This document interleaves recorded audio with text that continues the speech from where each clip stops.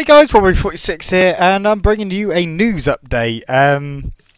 So Scott Reddin, it has been announced that he is a Mark VDS. As I said in my last video, what I didn't say was that the bike he is going to be on will be pretty much full factory spec. He won't be running the Nissan brakes and Shoei suspension like Bautista's bike is. I believe one of the production open class Hondas are going to have that set up. So Scott Reddin's going to have the Brembo brakes and Öhlins suspension, which is good. And he has got a 2-year deal with Mark VDS. Mark VDS have the bike for 3 years. So depends on Scott's results. He's hoping that if he can impress and get some really good results, there's no reason why Repsol Honda won't have him on one of their bikes, but depends how quick Alex Marquez gets up the pecking order. So anyway, that's the first bit of news. Second bit of news, Danny Kent, he is going to be staying in Moto3. He's going to be riding for the Kiefer Racing team, which for those of you who don't know is basically the team that Stefan Bradl raced in 125s. Next year, Danny Kent will be on a Honda, so hopefully, because he is heavier than other riders, he is taller, so he does have a bit of a disadvantage when it comes to the straight. So hopefully, having that Honda grunt will help him out a bit. I do kind of think he has done things a bit backwards though, because I mean last year he was in Moto2 on the Tech 3 team, which isn't the best of bikes, as we all know, the best chassis I should say. So I mean the season before he's in Moto3 and he was winning races. Personally, I think he should have stayed in Moto3 last year as well. Because, you know, who knows, he might have even been fighting for the title, but because he's been into Moto2 on a bike that isn't competitive and then come back down to Moto3, he's had 2 years away, well, a year, sorry, away from the paddock, and the bikes have changed.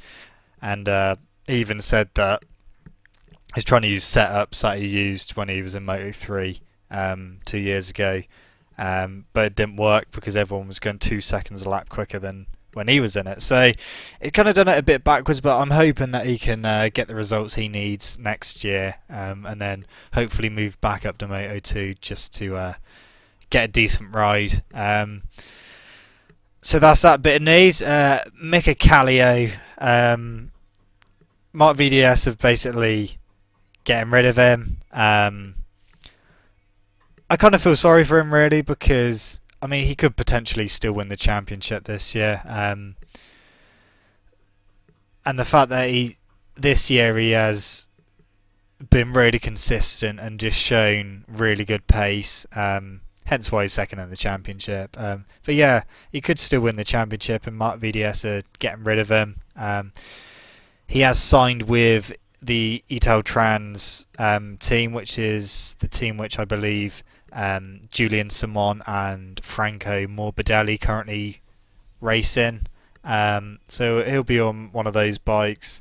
Hopefully he can do similar to what he done this year.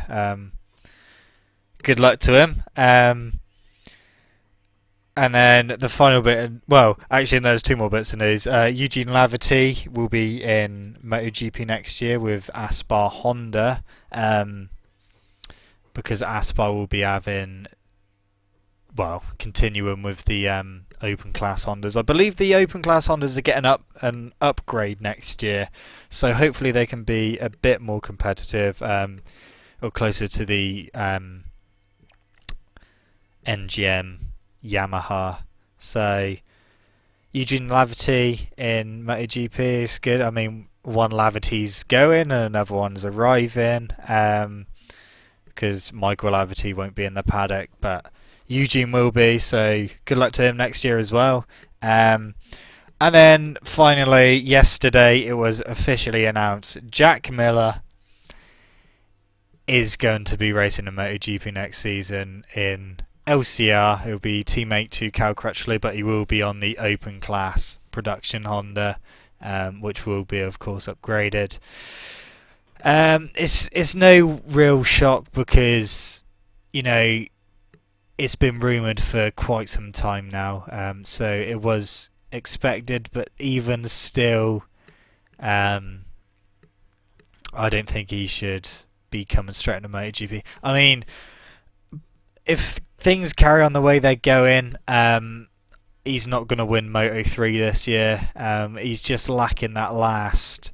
I mean, I know most of it's down to the bike, but at the same time, I do think part of it is down to him himself. He's just lacking that last percentage to fight with the Hondas. I mean, he seems to be.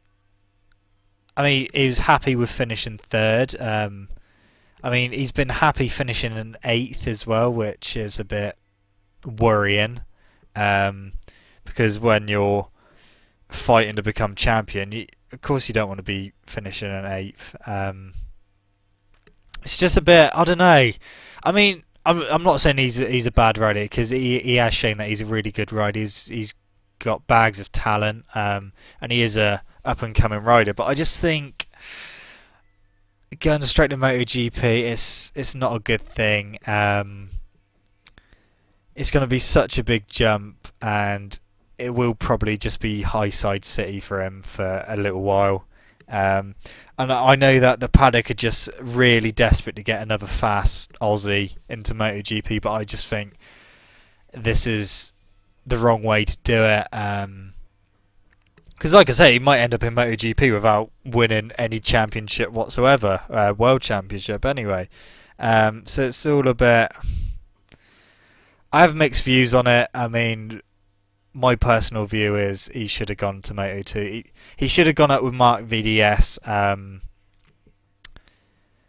Okay, yeah, he's tied down to a 3-year deal, but if Scott Redding does move to, say, Repsol Honda, for example, when his 2-year contract with Mark VDS is up, then there's a space there for Miller to go, and that would be a factory bike. But I mean, Mark VDS, they're a really good team, so for him to do what he done, I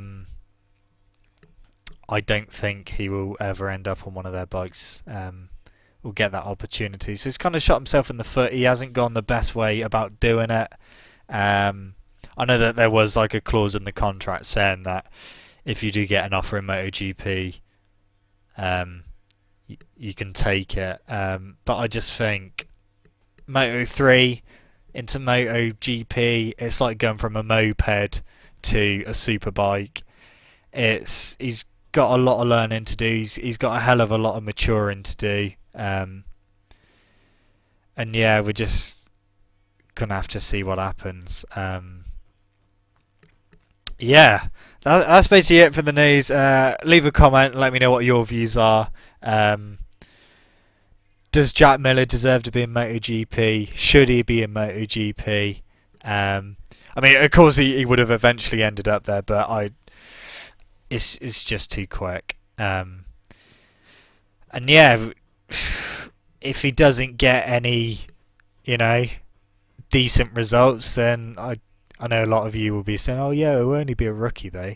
Yeah, but if you're going to do that big a jump, then people are going to be looking. They're going to expect some decent results, and we'll find out hopefully what the production Hondas are capable of next year when they get their upgrades. So if you don't get any decent results, then it wouldn't actually surprise me. I hope he does do well though, and I wish him all the best. But yeah, that's it from me, guys. Thank you so much for watching. Don't forget to rev the nuts off that like button. Subscribe to my channel for more MotoGP news and MotoGP 14 content. And in the meantime, guys, I'll see you in the next video. See you.